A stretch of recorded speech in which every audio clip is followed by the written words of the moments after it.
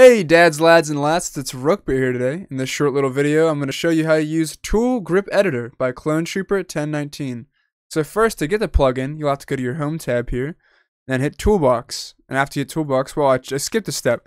You're in your model, so you go to your plugins.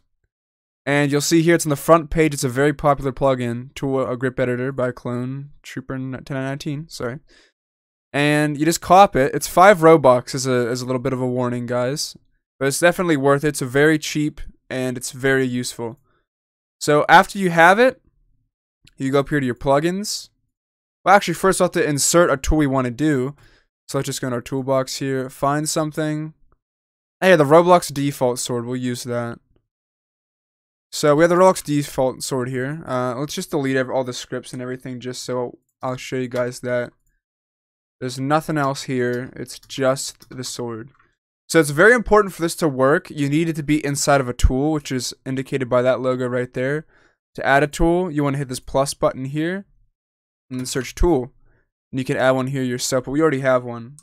So with this sword, now that we have it selected, you go to your plugins tab and you want to click Tool Grip Editor. And once this is open, you'll see that we have a little guy up here in the top left or lower left, wherever you have your plugins tab. And we can go around this guy, we can see all the different angles that, the sword will be held. And if you want to edit it, you hit Edit Tool Grip.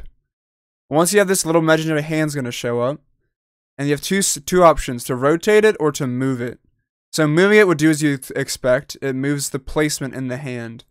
So if you see that, it's moving to the left and the right.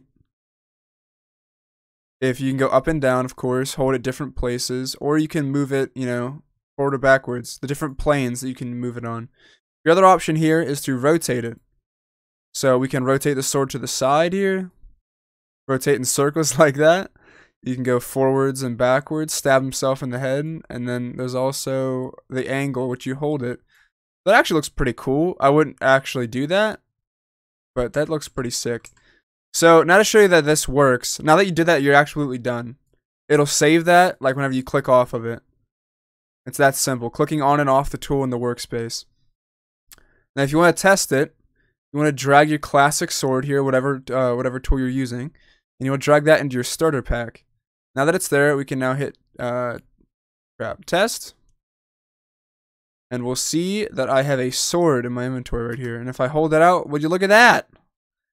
It is now holding it the way that this would be cool for animation. You can see here that like, oh, I'm gonna stab you in the throat, dude. No, but yeah, you see it works as you'd expect it to. And if it's not how you like it, you just go back in the game. You go back in. You can edit it from the starter pack. Just brings out the imaginary hand back into the workspace. And you can edit it just like that.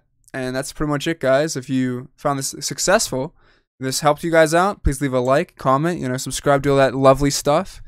If you didn't like it or you need help in the comments, well, again, question me in the comments. I'd love to help you guys out. Yeah, thank you all for watching, and I'll see you guys in the next one. See ya.